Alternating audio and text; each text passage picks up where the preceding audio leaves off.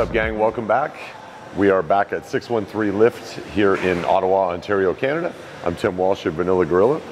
I'm going to take you through a back routine that'll be basically entirely unlike the first one that we did last week. I never do the same back routine 2 times in a row. I like to hit the back from a lot of different angles. The one thing that stays very similar is the principles that I follow. So if you've seen the first back video, you'll remember that the pump or activation exercise I used was the seated unilateral cable row that they've got here, where you can come slightly across the body. That's a great one for getting lots of blood in the lats and lots of activation. Another one that I'm a huge fan of is this machine pullover.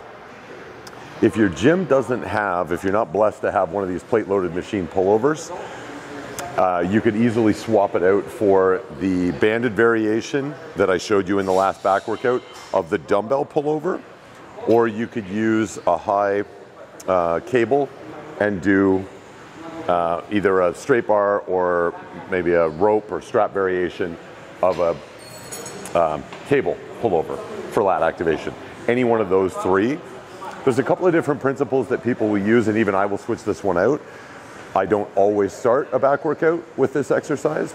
If I'm going to leave it till the 3rd or maybe 4th exercise, I'll go pretty heavy, and I'll usually throw in something to boost the intensity, like a drop set.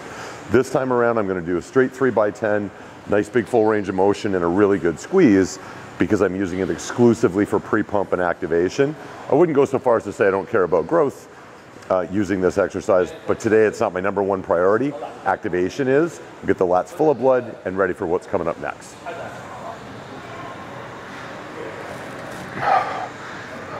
So, important to note here, these pads are here for a reason.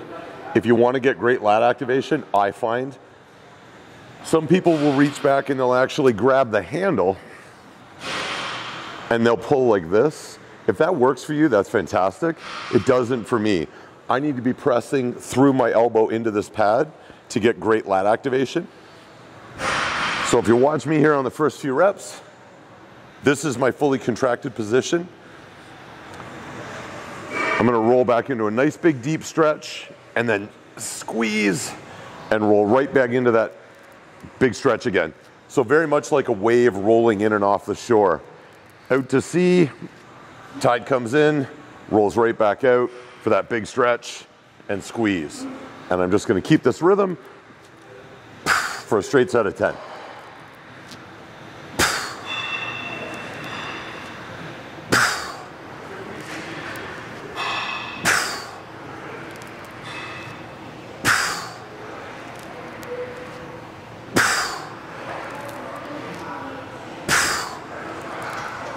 All right, now, in the effort of time conservation and really just showing you the exciting stuff, there won't be a drop set or any crazy intensifier, but we're gonna skip ahead. I'll just show you the heaviest set that I did. So there was another 2 or 3 sets leading up to what you're about to see. We'll show you the top set here, and then we'll move on to the next one.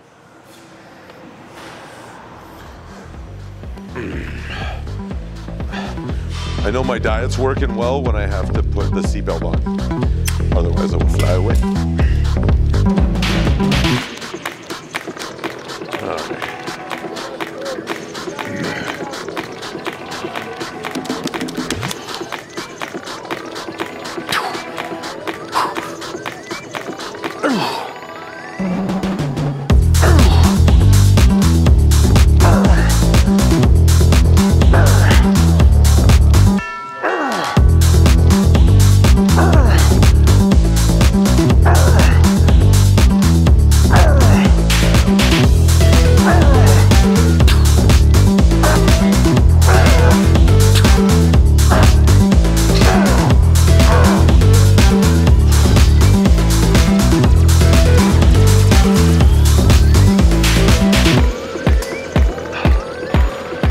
So what we're going to do next, after I arm myself with my awesome Vanilla Gorilla grip lifting straps that you could have if you go to www.vanillagorillacrew.ca. So What we're gonna do now is a standing dumbbell row. We're gonna do a variation called a dead stop. So as the name implies, it means every repetition is gonna begin from a dead stop on the floor. The difference in real time, a traditional standing dumbbell row would look something like this: big stretch, big squeeze.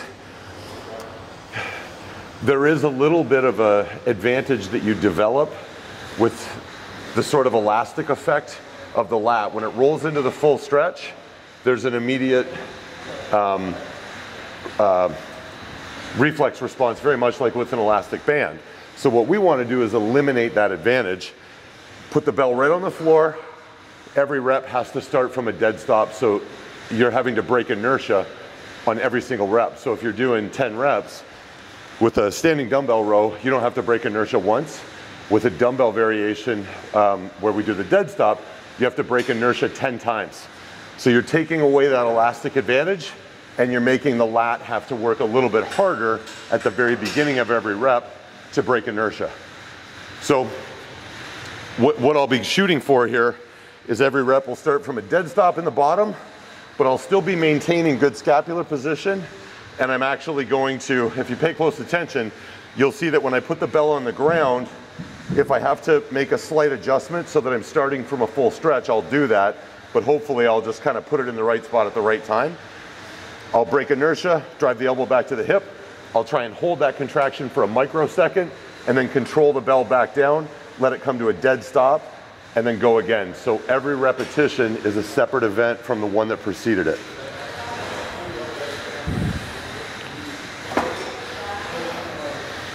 And then again, I'm not going to show you every set here. I'll show you the first few reps of the first feeder set, and then I'll show you every rep of of both sides of the top set, however heavy I end up going. But there will be no drop set, no giants, nothing crazy. It's going to work up to the heaviest 10 that I can do with quality form, and then move on to the next exercise.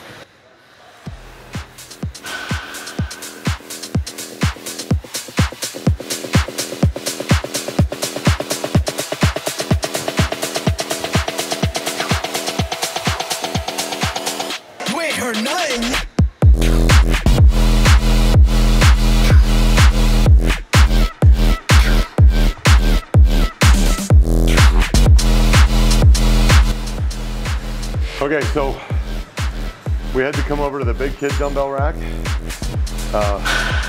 because the bells over there only go up to 100. Woo, baby, okay, let's do this.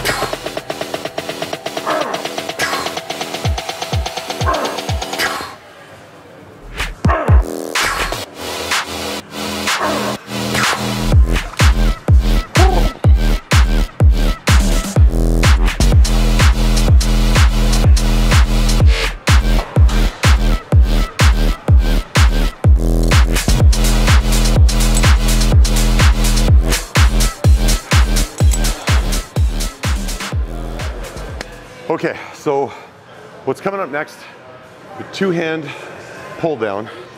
I'm not using this as a real power or strength exercise at all. In fact, quite the opposite. I'm still gonna be using what I would consider to be a relatively heavy load because I want a load that's heavy enough that 9 to 10 perfect reps is a real challenge. But I'm not in the mindset where, okay, I'm going for 10 And if the 9th one is murderous, I'm not gonna try and cheat the 10th one. I just want as many quality reps with a big, big stretch and then a really good contraction.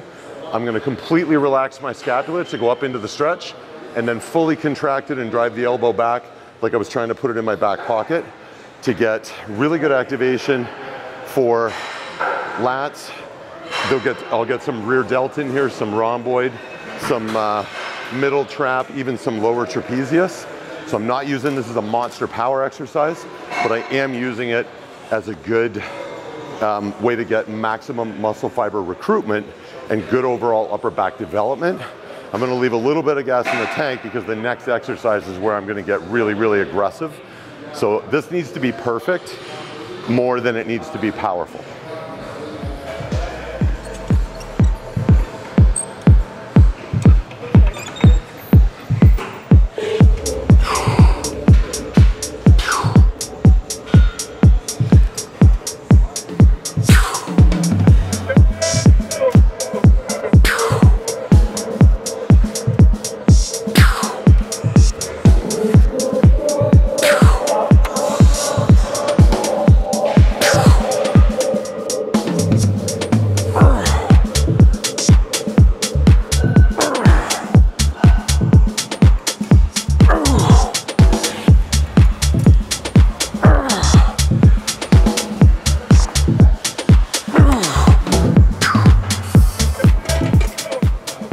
So worth mentioning, if you happen to be training at home, if you have a home gym like a pulley setup, or they don't have a dual pulley variation like this at your gym, variety is the spice of life.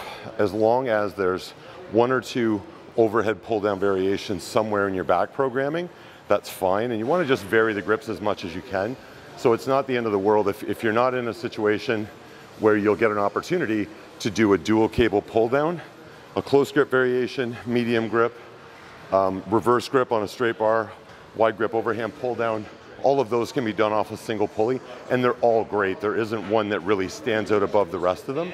So if you can't do this one specifically, but you've got some single option, close grip, medium grip, wide grip, overhand, reverse grip, switch them all up. There's nothing better than variety. Your back is a very big, complex group of muscles. You want to hit it from as many different angles as possible. So don't worry if you don't have this one.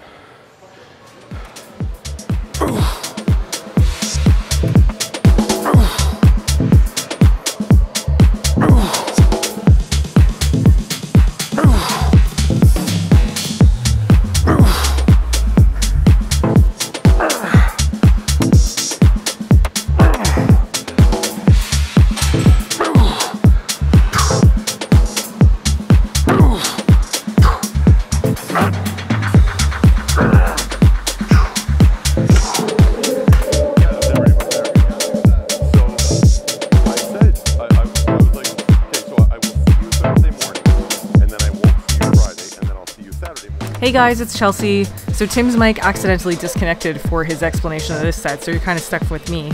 He defined this set as the first, or this exercise as the first time he was going to get a little bit crazy during this workout. Seated cable row, he did 1 to 2 feeder sets. You're seeing the first feeder set here of only 5 to 6 reps. He wanted to spend as little energy as possible figuring out the load that he wanted for the big drop set. When he goes into the drop set, which is just about now, you'll see he'll do as many reps as he can. Clayton will drop the weight 2 plates. He'll do as many reps as he can again, take a 5 to 7 second break, and then Clayton will drop another 2 plates, and then he'll go right to failure. Enjoy!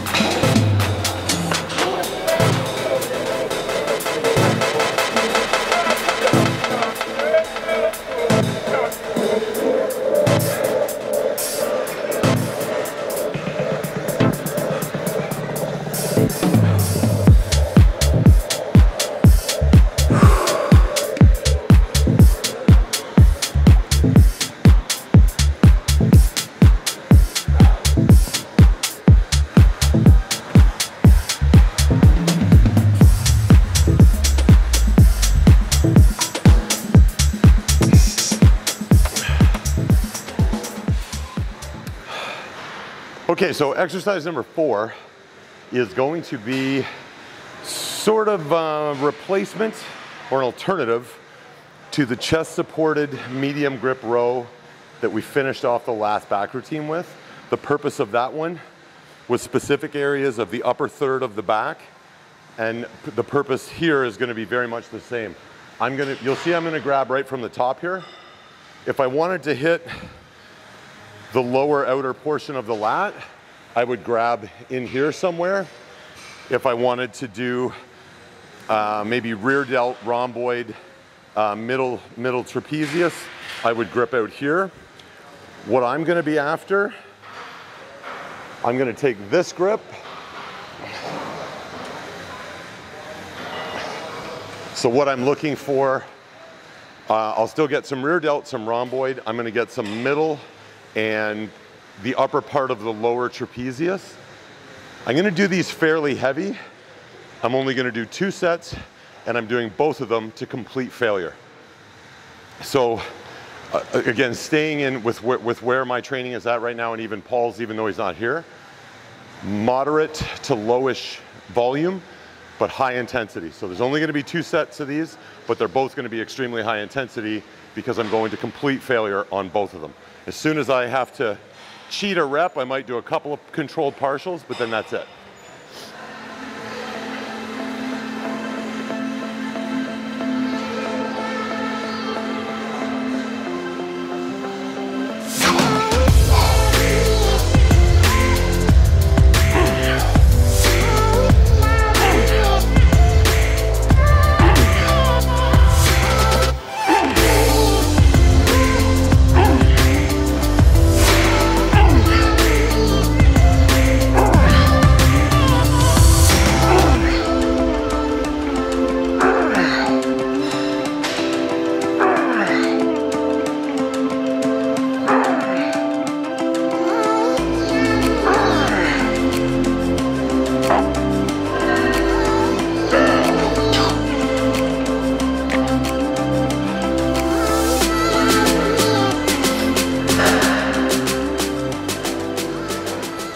Okay, so I completely just lied to you. The first set was awesome, it felt really good, but I was really hoping to fail around 15 to 17 reps, and I got like 11. So I would like to get a little bit more volume in this last set. So I'm gonna go to failure with 3 plates aside, and then just rest long enough to peel the outside plates off, then get right back at it and go to failure again. So disregard what I said 45 seconds ago. What you're about to see is the truth. Okay, so last second before I take off here, also worth noting, pay attention to my scapula, and especially for everybody watching this at home, or if you happen to be watching at the gym right now, there's a nasty tendency with a lot of rowing movements, when people get tuckered out, the trapezius will start to creep up, and they'll end up doing a lot of this. That's why most people have great big thick traps, and they're super tight, and people get random headaches and their posture sucks. Their traps are overdeveloped because they're not being aware of scapular retraction and depression. So in this movement, if you need to check your posture on the fly, it's pull your shoulders up, push them back, push them down. That should be the position that you're staying in while you're doing this movement. Okay, here we go.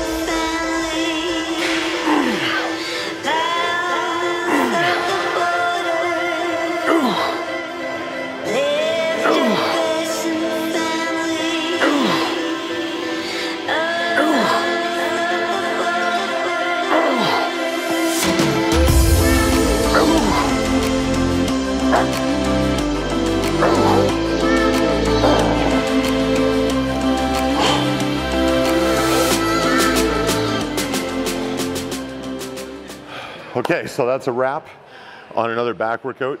Try that one out. Drop me some comments in the comment section below. Let me know what you thought of the workout. If you've got any special requests, carpet bomb us in the comment section. What kind of content you want to see.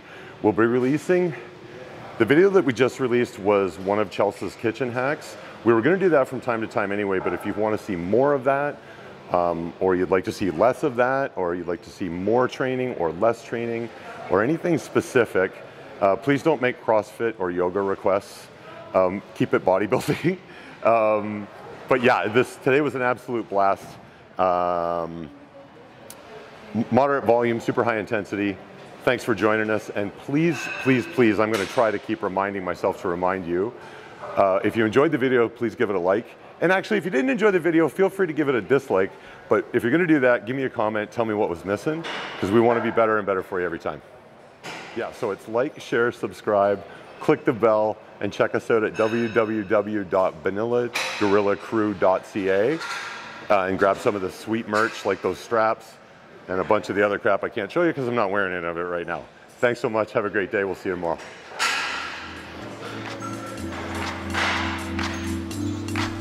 Hey guys, it's Chelsea. Just a massive shout out to 613 Lift for hosting again today. We always have such a blast when we train there and it's super good to see everybody. Special shout out to Clayton for helping with the drop set. Thanks so much for that. If you haven't checked us out yet, you can find us at www.vanillagorillacrew.ca. Our website just launched and we have a sweet merch line that we would love to see people wearing in the gyms. You can also find us on Instagram at @vanillagorillacrew. Alright guys, until next time, see you on the flip.